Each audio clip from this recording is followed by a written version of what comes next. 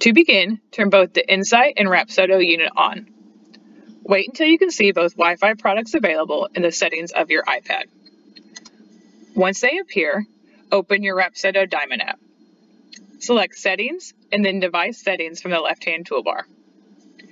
Hit refresh in the top right corner if both the INSIGHT and unit do not appear. Once they appear under Devices, select Create New Group. This group must be 6 characters long. Once typed in, select Create. When the network appears, select Edit Groups.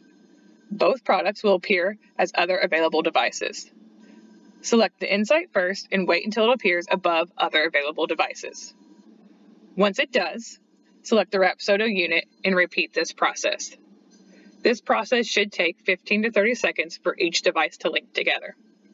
Once they are, you will see both devices under the new group that you have just created.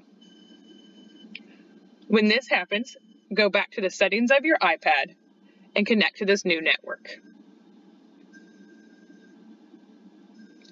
Wait for the blue check mark to appear under the Wi-Fi when you connect. Once that happens, reopen your Rapsodo Diamond app, go to the play screen, and hit the refresh arrows. Once sessions upload and products appear in the bottom right screen, select the INSIGHT logo to begin calibration. You will immediately receive a prompt if you see a white or black screen. If you do not, select No and start to calibrate your INSIGHT unit.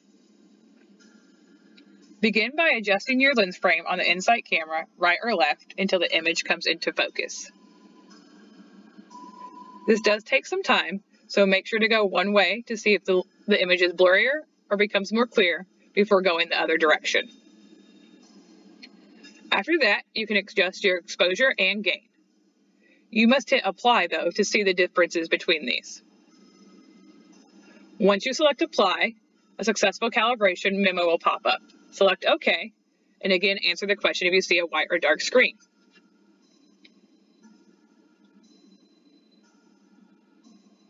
You can continue to repeat this process until you have an image that you like.